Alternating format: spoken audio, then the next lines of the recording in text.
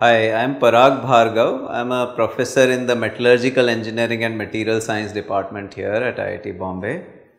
My research interests are in particulate materials and specifically in ceramics, powder metallurgy, metal powders, applications like materials for dental, crowns, prostheses, high temperature insulation, structural ceramic parts are the kind of things that I have been interested in.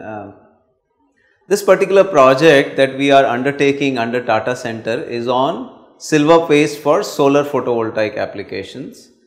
The silver pastes are needed for making the electrical contacts on silicon solar cells, and these silver pastes are screen printed over silicon solar cells. So, it is the same technology all over the world that is currently in use.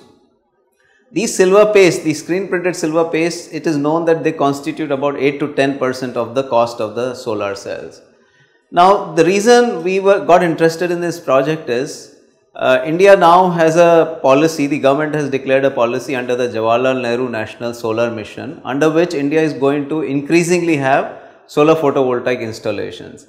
It is projected that by about 2020 or 2022, we will have about 100 gigawatts of solar installation, which is quite significant. Now, as we go into such installations and have increasing manufacturing in the country, there is a need that is felt to have some of the components produced indigenously, and one of them is silver paste, and that is why we have taken up the research and eventually possibly production of silver paste in India. So, the technology behind this silver paste for screen printing involves, or rather starts from, synthesizing the silver powder itself.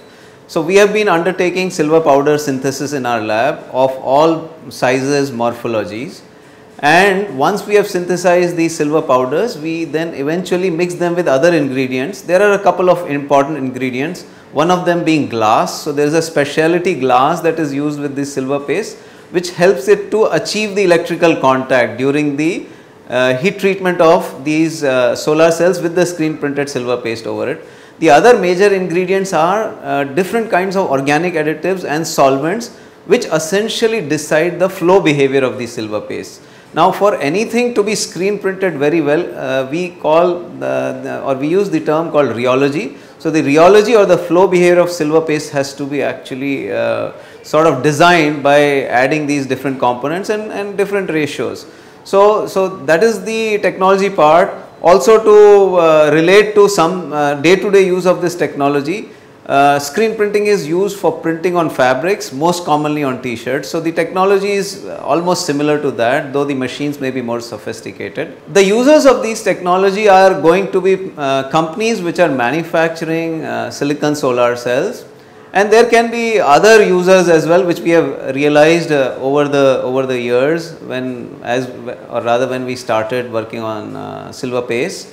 So, companies which make heaters, for example, or companies which make biosensors, those also can be users of these silver pastes. So, the current state of the work on silver pastes in our lab is that we have been able to formulate these pastes. We have been able to achieve a mixing such that we are able to get homogeneous pastes. We have been able to take these pastes and screen print them at a company in a pilot plant level, and right now we feel that based on our initial trials, we may need to modify our composition, modify a little bit of the rheology, although as I said, our initial trials have shown that we are able to make good electrical contact. So, functionally the pastes look good, but we need to improve on the printability of these pastes.